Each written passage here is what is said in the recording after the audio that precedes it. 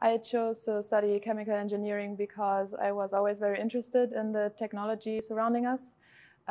So I was very interested in the mechanical part, but I also feel like so much around us can be explained by science. So I thought a combination of both would be perfect, and chemical engineering really offers the combination of both. My name is Caroline. I'm from the north of Germany, and I study biological, chemical and pharmaceutical engineering with focus on chemical engineering. The Technische University of Braunschweig has a very good reputation in Germany for all the engineering departments, and I really like the size of the university and all the research institutions that were built here. To me, sustainable engineering means developing a process that overall is sustainable in every aspect.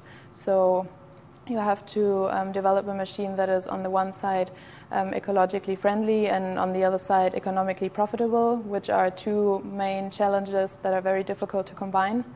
And you also have to think about simplifying the design of a machine, because otherwise it won't be easy to transfer the knowledge to further people, further students, and this is what sustainability is all about. I want to contribute to sustainable engineering as a developing engineer, so I want to implement my own ideas first at the university, where I want to conduct research or help doctoral students conduct their research. And after that, in a company, I would like to give my own input and my own ideas, and then build own production lines that are sustainable in terms of what I learned here at the university.